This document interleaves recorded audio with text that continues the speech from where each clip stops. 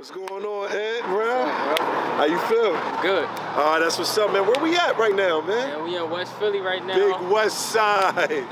Ant Brown, man, tell the people who you are, man. My name is Ant Brown. I'm an entrepreneur. I'm a youth mentor and youth engagement strategist. I move and shake all around the city. Anything that helps the youth, I'm there trying to provide either the programming or the resources. More so, man, I just want to connect with the people. All right, so listen, man, why don't you tell us about yourself, where you from, and what inspired you? What inspired you to work on this gun violence prevention?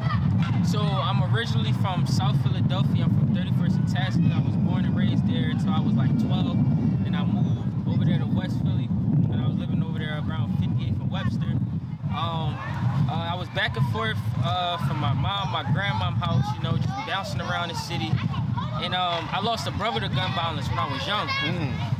It didn't really start to affect me until I was like 18, 19, which I'm 27 now. So, and why I say that is because, you know, I grew up, it was like a good solid 12 of us, like that was my homies, solid 12.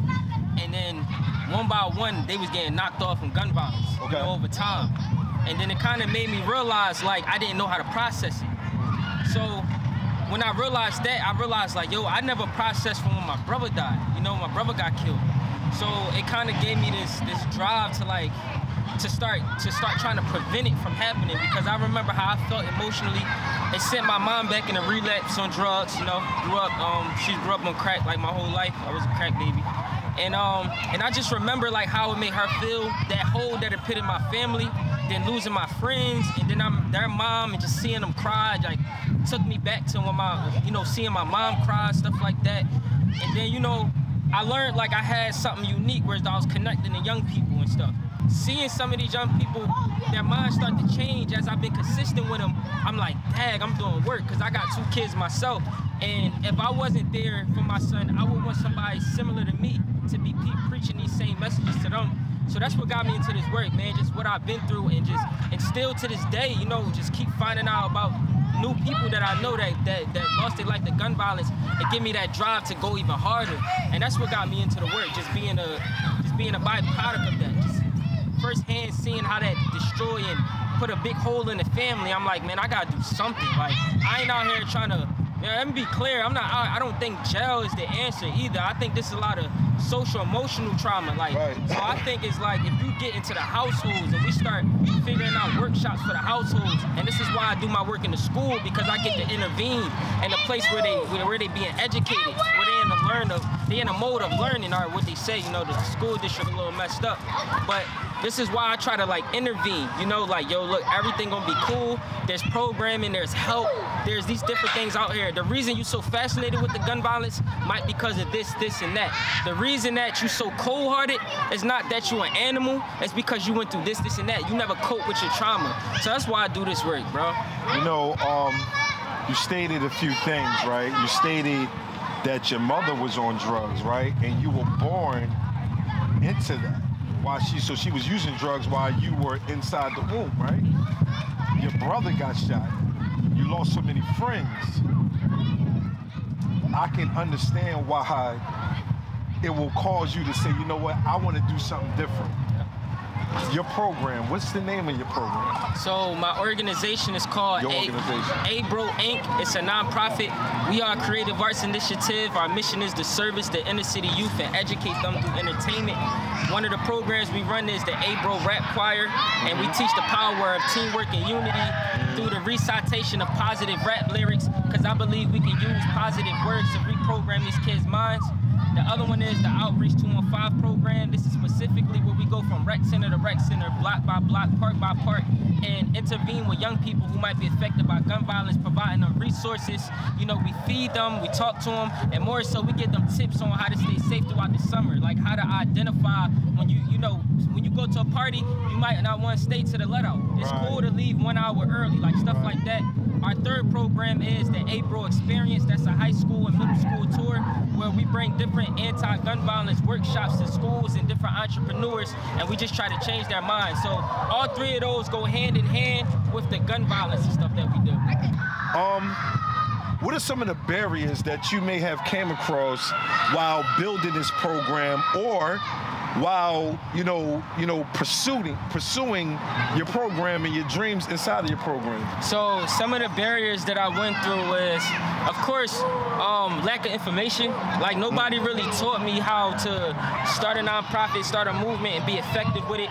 Everybody kind of tried to just pull me into their nonprofit to kind of do the work for them, or like add my expertise or my influence to their nonprofit. Nobody really gave me the gems on how to start, organize it, and structure it. So that's a barrier.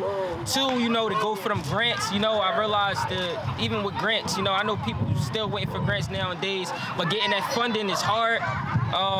But the most important barrier I say is trying to not get too emotionally attached to young people who went through the same things that you went through, meaning I'm a father now, so some of these kids, at first they're my mentees, now I feel like they my children, and I feel like they my actual little brothers and sisters. So when one come in the classroom and one not feeling right, you can identify it, and then you cool, and my dad just got killed, and you want to break down in tears, you know what I'm saying, or you don't really know the right things to say in that moment, right? So with that being said, what gives you the hope to say, yo, listen, one day we got the cure, or you got the cure for gun violence? What gives you that hope? So what gives me the hope is when I meet other people that's doing this work, I realize I'm not the cure. I don't think any one person is the cure. However, it takes a big collective, and once I run into multiple people who's doing this work from a sincere place and using this is why I connect with you so much, using their voice, their creativity. You feel what I'm saying? All of your videos are curriculums that's gonna reach these kids and open up these conversations in a way that they won't get from just a textbook. You get what I'm saying? The creatives are stepping up now in this work. The creatives are now the engineers of the community. And this is why, sometimes it's not always about your degree. However, you gotta partner with people who have those expertise and those degrees to be able to add the extra sauce that you need. But the fact that the influencers, the people that these kids are watching and starting to step up, the creatives, that gives me hope, because I'm not in it alone. When you envision a better Philadelphia, right? Your vision of Philadelphia being great, man, low violence, it's just a better Philadelphia. What does that look like to you? The black community practicing group economics, they actually coming together besides just meeting. They actually pitting plays, and they're coming together with LLCs, they really collaborating. Of course, no gun violence. The block captains, you can't be a block captain unless you are fully engaged with your block. There's some block captains who never come outside. I think that gotta change, because it's about building your community back. I would see mandatory hood-wide cookouts, no violence. All love, music, you get what I'm saying? I see mandatory financial literacy training from ages 6 on up. I see financial literacy training from ages 6 on up. I would see more Big Brother programs roaming the streets, more black men roaming the streets, more sisterhoods roaming the streets. If you out here doing nothing, they're gonna grab you by your hand and say, look, I got you. What's on your horizon for the summer? What's on your horizons for even the fall, right? Because that's right around the corner. Winter's right around the corner. What do you have planned for the summer, man? Because summer is here. What you got planned? So, specifically, I'm just focusing on me and my rap choir and the step team. We've been rehearsing, so we about to just create this wave and bring this art into the city, right? But what we gonna do is, with my rap choir, right, I use that as a tool to teach young people the power of teamwork through the recitation of positive rap lyrics. Because I believe you can reprogram the mind with hip-hop. I believe if it's programming them, we can reprogram them. So what you'll see from me is we're gonna be touching all different parts of the city, events, festivals, etc., making noise, right? But what I wanna do with that is not just about us making noise, it's about showing other kids, look, you can do something positive. There's escape spaces right here, out here for you. So this summer, that's all my big focus is, just getting my programming right there ready. But the Outreach 215 program that I do with Feast Benga, we starting that back up in the summertime where we gonna be rec center to rec center, block party to block party, and engaging with these young people and just intervening. Now, with that being said, man, is there anything you want to tell them that we didn't talk about? Anything that you want to touch on? Whatever it is that you want to talk about, just drop your jewel, give them some. We can end it with that. I think the last but not least, I gotta always spit some bars. You want? Oh man. I think spit some bars, man. I think give them what you say you like to give the positivity through the lyrics. Let's hear something. All right, so look.